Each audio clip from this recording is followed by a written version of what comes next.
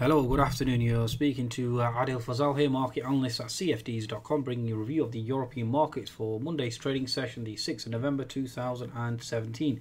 Please be sure to visit Signals and market updates from leading providers at www.tradesignal.com. You can certainly download the app at the Google Play and the Apple App Store. Okay, so let's run through the market analysis for you. In terms of Asian markets overnight, let's start off with that. In terms of the effect that it has on the European session, we have the FTSE, or so we say the Asian session first of all. Sorry, the Nikkei finished more or less flat.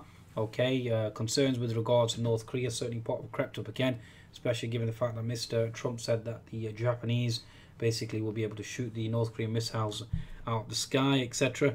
Also, there were concerns with regards to Trump stating that the US economy was much more stronger. And there were concerns with regards to the trade deficit as well with Japan, causing the Japanese yen to slide. Okay, in terms of the Hang Seng finished negative. It did actually reverse quite sharply towards mid-session. I did recover towards the end, but the Shanghai certainly finishing up 0.5%. Okay, again, that'll be interesting. There is certain concerns with regards to the water surrounding China and the US obviously threatening them as well. Again, it's more of a bully tactic with regards to America, and their power certainly is on the wane, and Chinese certainly growing much more stronger.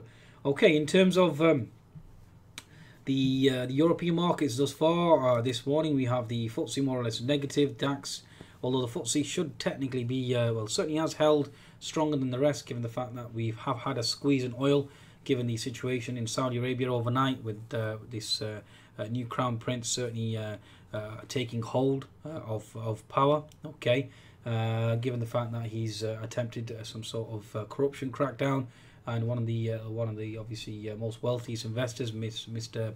Bin Talal or Tawil, can't remember his name now, but basically he owns a lot of tech stocks, a lot of the major US conglomerates, etc., and the implications of that as well. So given the fact that prominent Saudi politicians certainly being arrested, we couldn't call them politicians because it's no politics there. There's no human rights there. They're all animals, really, from my perspective. They have no concept of understanding fanatical extremists, and the Muslim world certainly has been complaining about those idiots for ages. But again, they're in bed with the Americans, and that's all that counts. Okay, so oil prices certainly moving higher. Okay, on the back of that, given the fact that Mr.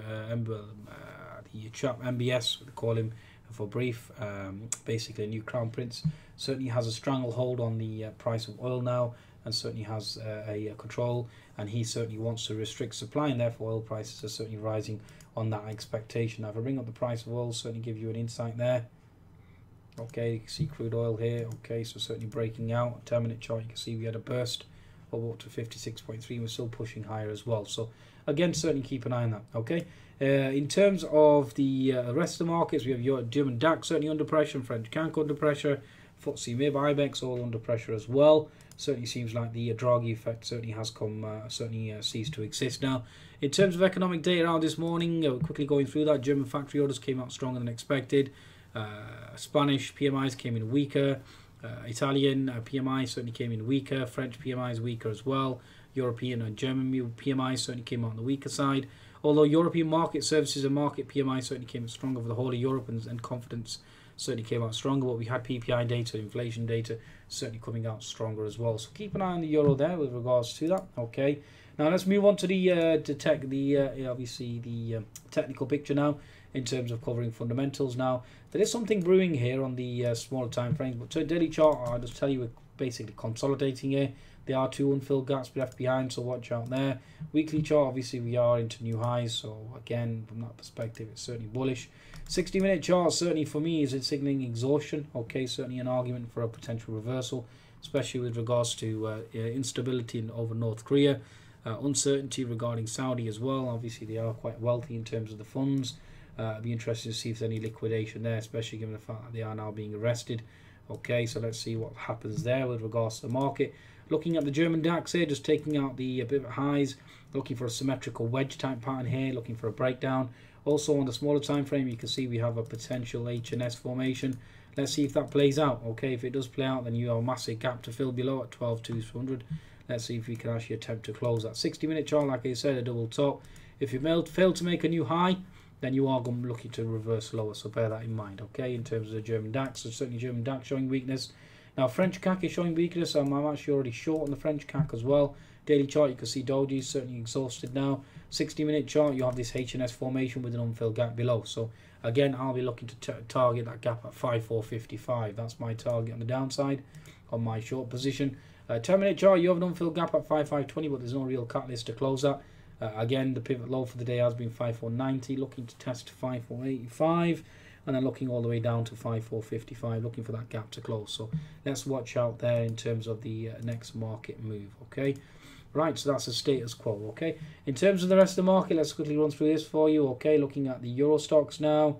Let's see how the Euro stocks fare, okay? So weekly chart at the moment is into resistance, so looking weak. Daily chart as well, certainly indicating exhaustion, looking for weakness now. Okay, so again, looking for a move. Let's see how the market responds with regards to that. Okay, again, if you do retrace and there is an unfilled gap below, that needs to close at 3640. You'll certainly see that more clearly on the 60-minute chart. You can see that gap there. Now, at the moment, we're certainly putting in a lower high. Okay, let's see if we can maintain this lower high, then look to potentially flush.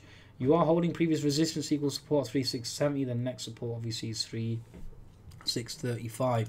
So looking for that gap to close below. 10-minute chart as well, looking for potential gap fill. So you have gap fill here at 3690. Obviously we've closed the gap here and bounced from there, and again that gap at 3635 really is highlighted, and that's the one that we target. Okay, FTSE 100 then. Let's move on to the FTSE 100 chart. Looking at the daily chart at the moment, you have horizontal resistance. You have a topping tail doji type candle as well. As you can see, horizontal resistance. Weekly chart as well, you're looking at resistance. So a key resistance point here, and again looking for a reversal. 60-minute chart at the moment is basically looking at potentially holding previous resistance equal support at 7540 for now. Okay, again it's all about a right shoulder. It's all about a right shoulder, and again it's all about the chart sterling as well, given the fact that Mr. Carney has one and done. Let's see if that certainly transpires as well. So for now, FTSE rallied and then obviously has subdued for now. Whether consolidating for another thrust higher, I don't know. 10-minute chart at the moment, again the FTSE is certainly helped by the price of oil, so just bear that in mind. Okay, now again you have resistance on the at 7563, 7570, and then you have 7580. So let's see how that plays out. So far we've held 50% retracement so far. So you are looking at support there down below at 7540. The market certainly seems to be bouncing from there. Okay, so that's where we are. If we do flush and break that 7540, the next support is seen at 7500. And let's see how the market responds. Again, US markets will be important in terms of dictating the next move. On that note, I bid you farewell. Please be sure to visit cfds.com for your trading needs and take advantage of the bonus. And also make sure you download the latest Trade Signal app. Goodbye now.